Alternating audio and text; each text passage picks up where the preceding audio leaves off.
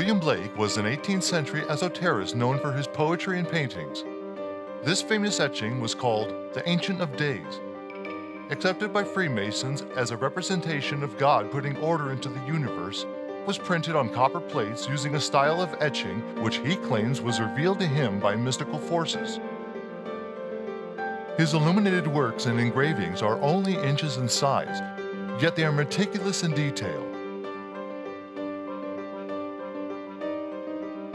Blake has always said his work was not meant to stand on its own, but rather be part of a titanic whole. In his poem entitled Jerusalem, he makes mention of building the holy city in England's green and pleasant land. In 2008, months before his mysterious death, Rick Clay went on a popular radio program called Red Ice to explain why he thinks there's been an ongoing effort to recreate Zion on the very site of the 2012 Olympics. 1. All the roads around the site seem to have biblical references to them.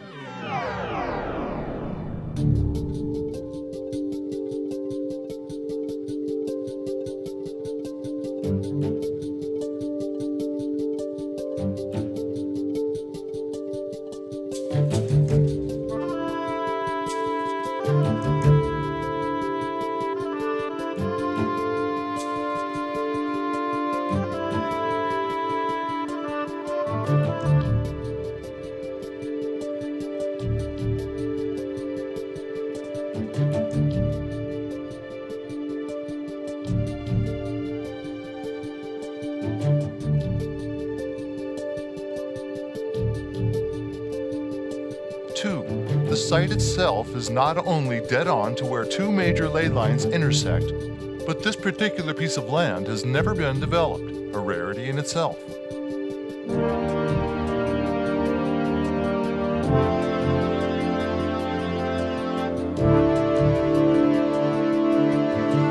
3. According to Clay, there's also an attempt by the royals to connect the lost bloodline of Christ to Prince William.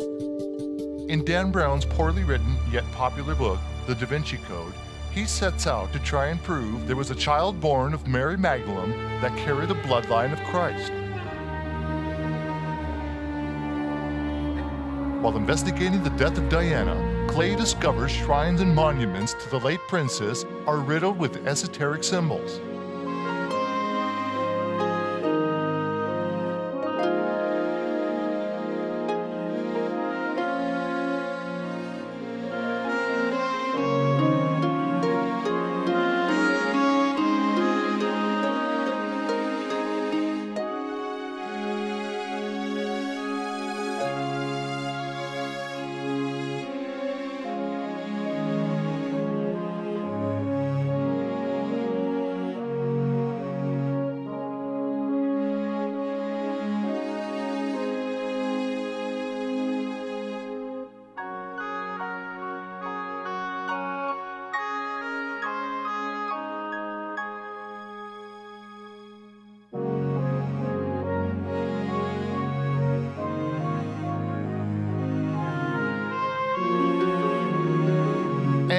The name of the bridge where Diana's accident took place is called Ponte dell'Ama. This means passage or bridge of the moon goddess.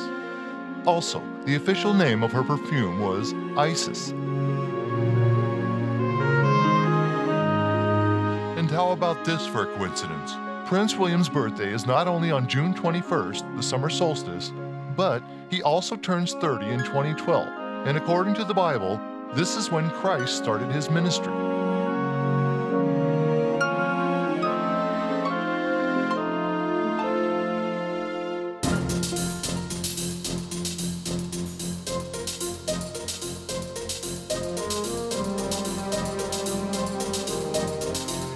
And what are the chances that he would make the 1,000 spot in the Knight of the Garter, which is the parent organization to Freemasonry?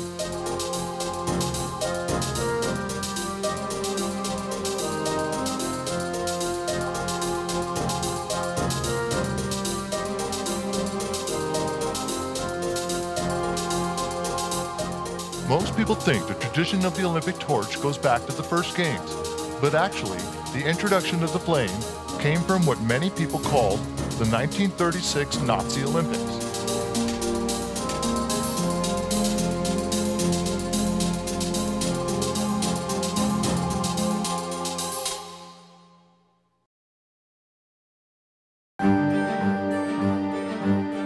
On July 27, 1934, the DRL was set in place by the Third Reich in order to establish the official sports governing body of Germany.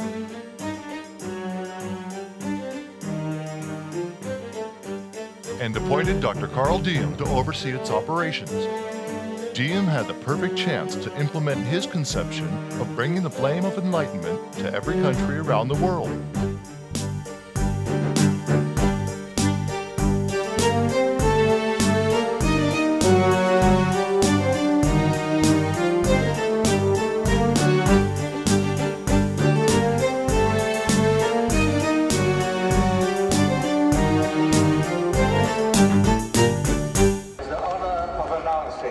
That the Games of the 30th Olympiad in 2012 are awarded to the city of London.